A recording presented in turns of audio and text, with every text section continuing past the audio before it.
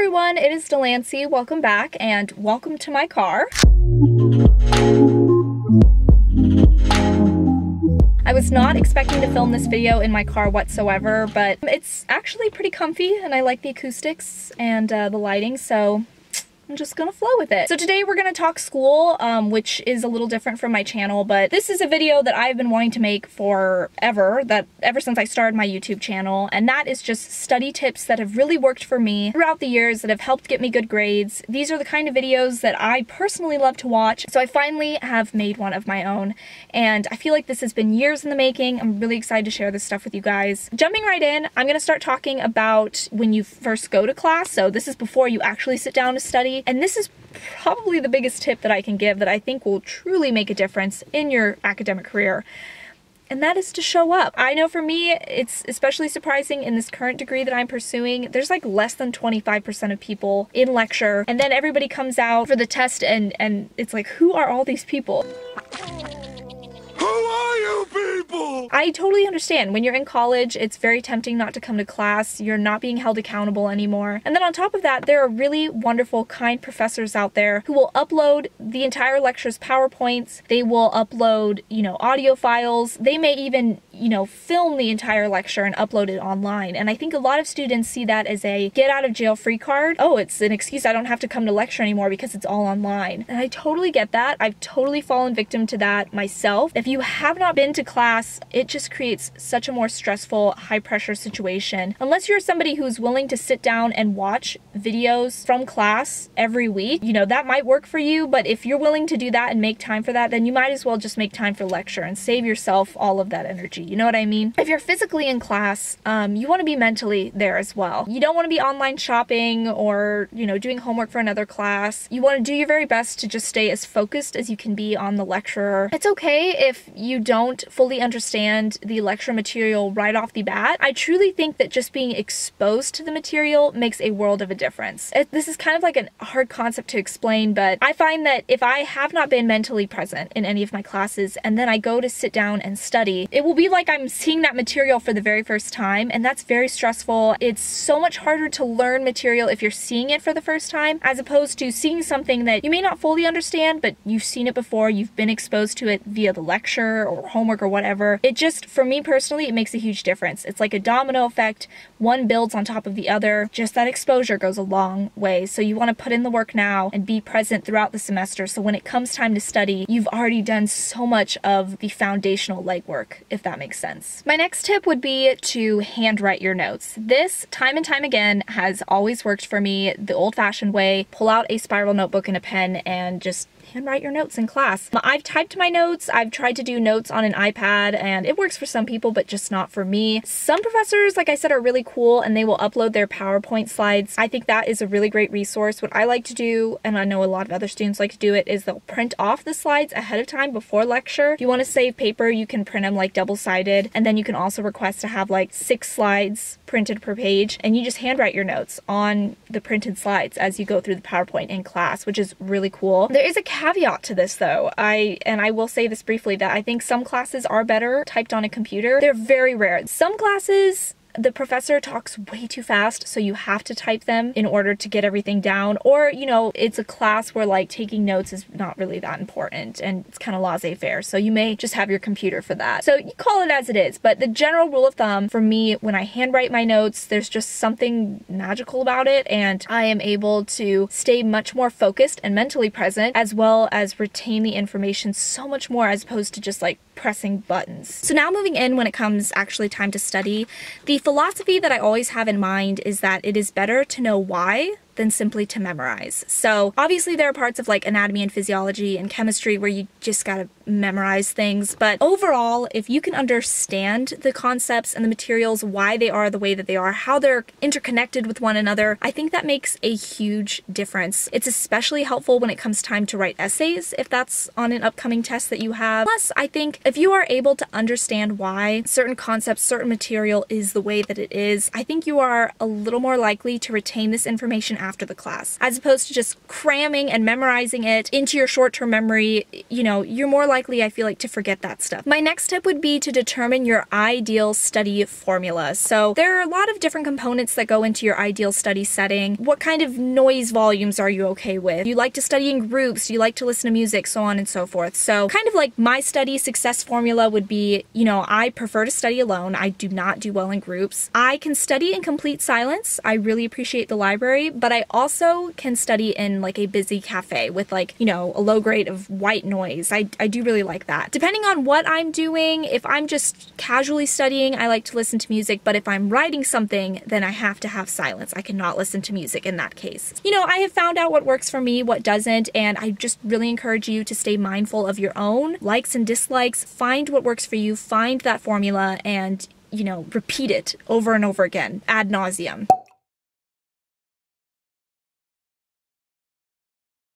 Some sub-tips I would then like to add would be, there is a certain study technique that I absolutely love that is very popular here on YouTube, and that is the Pomodoro technique, high intensity interval studying. I think a standard Pomodoro session is like 2 hours long, and you study really hard for 25 minutes, then you take a 5-minute break where you have to get up from your study space, go elsewhere, and then you come back for another 25 minutes, and then you just continue through those intervals 4 times. So yeah, totaling for like 2 hours. I love it so much that I actually made my own study with me video where I do the Pomodoro technique, and I will link that up above. But if not, there are tons of wonderful study accounts out there, awesome people who have made great study with me videos following that technique, and I would highly encourage you to go check them out because they are super helpful, especially if you're like me and you like to study alone, but you kind of like to have, you know, an accountability partner, but you know, they're not really there. And then I will also make a note about music. A lot of people like to say they listen to movie soundtracks or classical music, and I would agree with that. But a genre that I have really been into lately that, once again, is very popular here in the YouTube community is called like lo-fi or jazz hop, chill hop. It's kind of hard to explain the type of music, but it's definitely on the come up. I feel like more and more people are talking about it, so I will link some links down below to some of those kinds of playlists that you can check out, see if it's for you. There are definitely a few live streaming channels here on YouTube of some really great lo-fi beats, but there's lots of Spotify playlists out there as well as SoundCloud playlists out there. You know, it's a whole community. I'm gonna link it down below so you can check it out, okay? My next tip is going to be to utilize travel time. If you're biking to classes, if you're walking to classes, taking the bus, or if you're someone like me who is full on commuting and literally driving like an hour to get to school every day, that is a lot of travel time that you can actually tap into thanks to today's technology and use as study time. As opposed to just listening to music, you know, if it's like a day or two before a big test coming up, I will actually opt for listening to podcasts about the subject material that I'm about to be tested on. Even better, not just podcasts, but I will also listen to just the audio of YouTube videos. You would be surprised how many YouTube videos are out there of lectures from anatomy and physiology courses, from English courses, history courses, whatever it may be, from universities that you can just pop on and listen to while you're driving.